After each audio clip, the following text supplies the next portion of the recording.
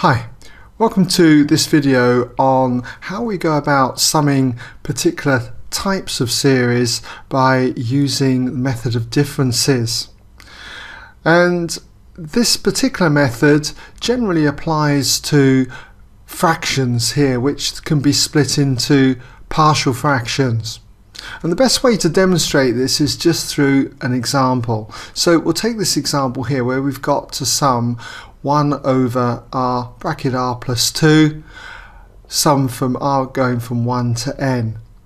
Now if we've got a fraction like this that can be split into partial fractions, then if we do that, I'm assuming by the way that you are familiar with partial fractions. If not, you can always go on my website, check out the tutorials on partial fractions. But what we have here is two linear factors, and we can say that this is identical to a constant, which I'll call a, over the first linear factor r, and then we add this to another constant divided by the other linear factor r plus 2. And then in the usual way you would just multiply both sides by r plus 2, and therefore would have 1 is identical to a multiplied by r plus 2, and then plus b multiplied by r. And then to work out what a and b are, one of the common methods is to just let r equal particular values. And if we let r equal minus 2, it means that on the left hand side we therefore have 1, and it will be equal to, well, if you put minus 2 in here, this means that this bracket is 0 and a times 0 is 0. So it just leaves us with b times r, b times minus 2, which is going to be minus 2b. And clearly you can see that it follows that b must be equal to minus a half. And if we set r equal to 0, it will take out this term here. So we'd therefore have 1 equals an a times 0 plus 2, that's going to be 2a. And as I said, b times 0, that's going to be 0, so it takes that term out. So it follows from here that a must equal 1/2. So we can therefore say that 1 over r multiplied by r plus 2 is exactly the same, it's identical then to a over r, so that's going to be 1 over 2r, 1 over 2r, and then it's plus b over r plus 2, and b is minus a half, so we've got minus 1 over 2 bracket r plus 2. So what I'm saying is that this then is identical to summing, okay? For this we can now replace it with these two fractions. So we've got 1 over 2r minus 1 over 2 bracket r plus 2. And we're going to put this in square brackets, okay, because we're saying that we're summing the whole lot, and that's for r going from 1 to n. Now when we do this, okay, what we do now is that we just put r equals 1 into these two terms to get the first part. So when r equals 1, we're going to have 1 over 2 times 1. I'm just going to write 2 bracket 1 there. I know that's a half, but don't work these things out at this stage. What I want to do is keep the pattern structure in here. And then we've got minus, and when r is 1, we've got 1 over 2 times 1 plus 2, 2 times 3, in other words, 2 bracket 3. And then when r is 2, let's put it directly underneath this one, and I would always suggest you do put it underneath the line above. So when r is 2, you've got 1 over 2 times 2, so plus 1 over 2 times 2. And then for the next term we've got minus, and if r is 2, we've got 1 over 2 times 4. So 1 over 2 times 4. Now what I'm looking out for is a pattern to start to emerge.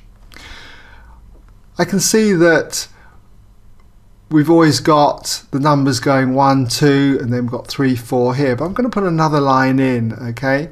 It's not fully emerged just yet. So when r is equal to 3, we get 1 over 2 multiplied by 3. And then minus, and then when we put 3 in here, we've got 1 over 2 times 5. 1 over 2 times 5. And you should be able to start seeing that the next line would be plus 1 over 2 times 4. This seems to go up 1, 2, 3, 4. And the next one would be 1 over 2 times 6 as we go 3, 4, 5, 6 and so on. Now, if I kept this going all the way down, let's look at what the last term would be when we take r equal to n. The very last term, we'll put it down here, would be plus 1 over 2 multiplied by n, when r is n. And for this one, it would be minus 1 all divided by 2 times n plus 2. 2 bracket n plus 2. So where's this going then? Well, what I notice is that certain terms cancel one another out, because can you see that we've got 1 over 2 times 3, and then up here we've got minus 1 over 2 times 3, so that would cancel out with that term there. And then I notice that this term here would cancel out with this term down here. So that means that this term here must cancel out with the one that was written here. So that one can go. Let's just cross that one out. That one will go with the one that was down here. And similarly, this one would go with the one that was down there, and it would carry on all the way down. So can you see that if I was to do this, this term here would get cancelled out with a term that was not in the line above, but in the line above that. What is the line above whilst we're here? The line above would have been when r was equal to not n, but the one before that, which would be n minus 1. So this would be 1 over 2 multiplied by n minus 1. Then it would be minus, and remember r is n minus 1, so it'd have 1 over 2 times n minus 1 plus 2. In other words, 1 over 2 multiplied by n plus 1. Now, I said that this term would have cancelled out with the one just up here above this term. Let's just put a dotted line there. This term doesn't get cancelled out, but this term would have got cancelled out. It would have got cancelled out with a term above this one here. So if I was to mark that in brown, let's just take that one out. It would have got cancelled out with the one up there in that position. And don't forget, this one here would have got cancelled out as well with one further down on the line below this one here. So we'll just take that one out, okay? We'll just delete it out. So what we're left with then is just 4 terms.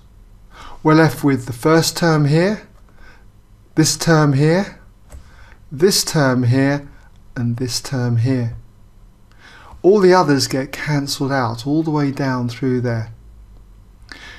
So I want to finish this off, and this is in the way, so I'm just going to remove this section, but do remember that what I've done here is I've expressed this in partial fractions. So what we've got then is that this summation now is equal then to this first term, which is 1 over 2 times 1, in other words 1/2. We've got this term here, plus 1 over 2 times 2, which is plus 1/4. Then we've got this term, minus 1 over 2 bracket n plus 1. and then finally this term here, minus 1 over 2 bracket n plus 2. If we were to simplify this, this is going to equal a half plus a quarter. That'd be 3/4, and then if I just leave these last two terms in, we've got 1 over 2 then times n plus 1, and then minus 1 over 2 bracket n plus 2. So there's our formula for the sum of the first n terms. Now suppose we're asked to find out what the sum of this series is. Well, with careful inspection you can see that this series is generated from this term here, because when r is equal to 1 we've got 1 over 1 times 3, the first term here. And then this second term is generated when r equals 2, 1 over 2 times 4. And then the next one is when r equals 3, and it goes all the way down to when r equals 9. When r equals 9 you're going to get 1 over 9 times 9 plus 2, 11. So this is exactly the same then as summing the series 1 over r plus 2. Let's just put that in there, 1 over r times r plus 2, r going from 1 to 9. So n is 9, and we've seen that this sum is equal to this. So if we just say that when n equals 9, then this is going to be equal to 3/4 minus 1 over 2 times 9 plus 1, 1 over 2 times 10, just put that in there, 2 times 10, minus, and then for this one, 1 over, remember n is 9, so it's going to be 2 times 11. 2 times 11. And if you work that out, you've got 3/4 minus 1/20 minus 1/22. You end up with 36/35. Okay? So, a nice way then of summing a series like that. Another application of this is that if you're ever asked to find out what happens as n tends to infinity, okay, we're summing this series for an infinite number of terms. Are we able to say what that sum is going to be? R going from 1 to n. So as n tends to infinity, what is this sum of terms going to be? Well, for this example, it's not going to always be true for all examples, but for this example, can you see that we know that this sum is equivalent to this? Now if n gets large, in this term the denominator is going to get large, and so 1 divided by a very large number is going to tend to 0. And the same applies for this term. As n gets large, the denominator gets large, 1 divided by a large number is going to make this term tend to 0. So you've got 3/4, take away 0, take away 0. So it's going to tend towards 3/4. So as n tends to infinity, this summation tends to 3/4. And quite often you may well be asked questions like that.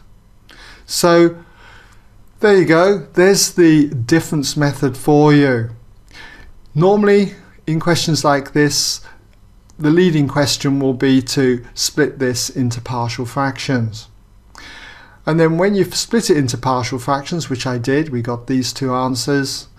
Let r equal 1, write down your terms, then let r equal 2, write them down directly underneath, and then when r equals 3, and so on, until you start to see a pattern emerge, where you can then start to cancel terms out. And this will only work if you've got a minus between your terms. And that's why it's called the difference method, obviously. And once you've discovered that pattern, taken out various terms, you can then just look at the terms that are left, write them down, and then you can apply this result in questions like this, and sometimes in questions like this. Alright, so hope that's been of use to you, and there's the difference method for you.